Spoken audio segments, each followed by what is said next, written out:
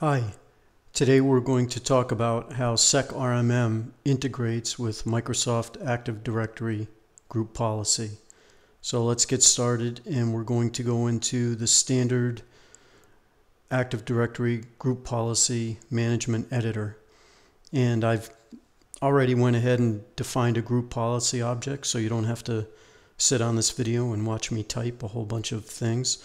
But just to cover some basics about this group policy object, we're going to filter and apply this group policy for a specific set of users.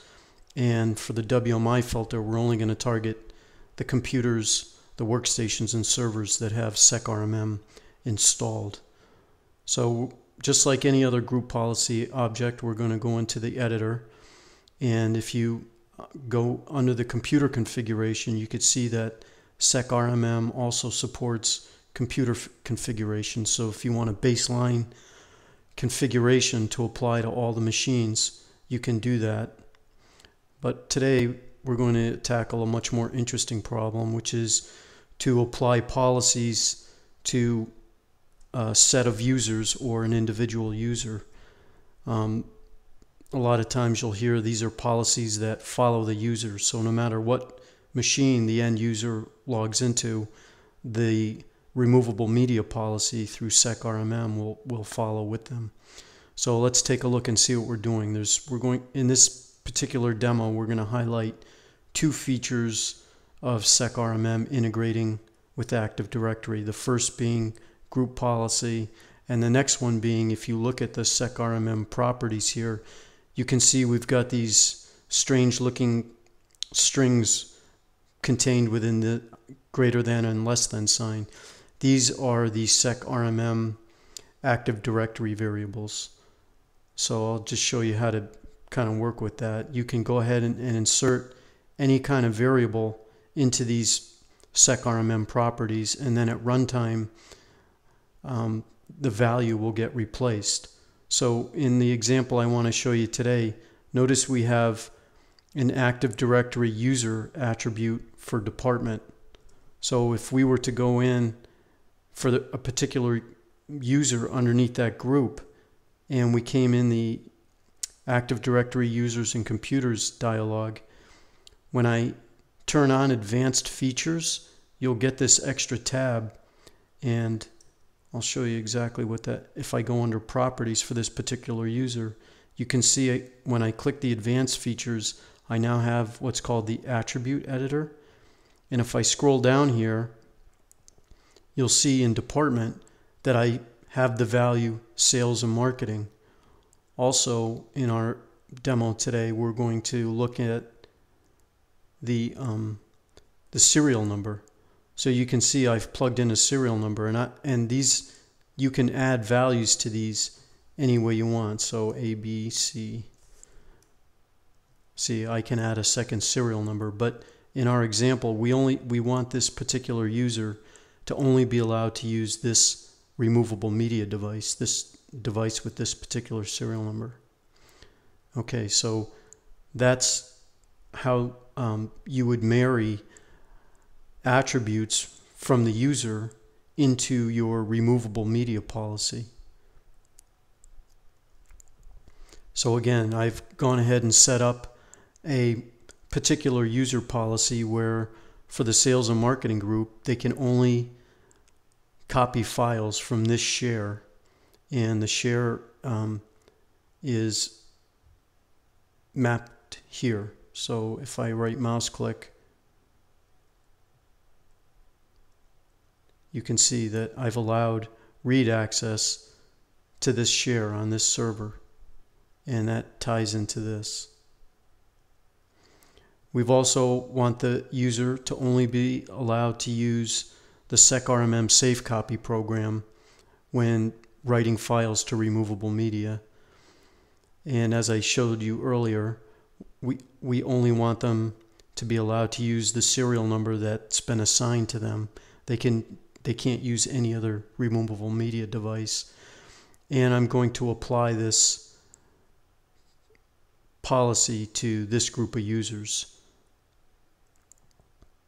Okay, so the next thing I want to show you real quick is if we map to this computer from this server, we'll connect to another machine. Let's see, we'll get the list of servers here. So the secRMM management console can remote to other machines. And what I want to show you real quick is on this particular machine, we only have the computer configuration, so there's no user configurations. But when the group policy applies, we'll have a user configuration. So let's go ahead and we'll log into this other machine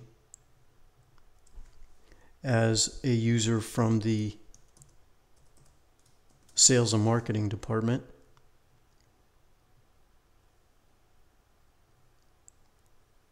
Okay, so now the user's logged in. If I come back over to the server and I look at the configurations now, you can see there's a user configuration for the user that just logged into this machine. And if we take a look at the policy, it's the group policy that was defined on the server. So now let's just make sure that what we did was valid. So if I'm this user, you can see that I have a drive, the Y drive, that may have got mapped through a login script. And let's come in here and I see I have a couple of files, and maybe I'm going to copy these files to the E drive. And the E drive is mounted on this machine as a removable media device. So we'll go ahead and copy them. And sure enough, you can see that access is denied. Well, why would access be denied? If you remember in the group policy, we said that we only wanted to allow that user to be able to use safe copy. So you can see, in fact, they got an authorization failed, and the authorized programs was safe copy. Okay, so let's go ahead back. Let's clear the log.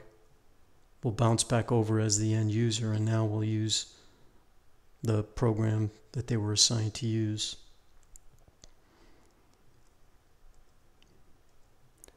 Now that we're in safe copy, you can see we really still can't get in. We can't get at any of the local drives or the network drives. We do in fact have a removable media disk. So I'm going to go ahead and add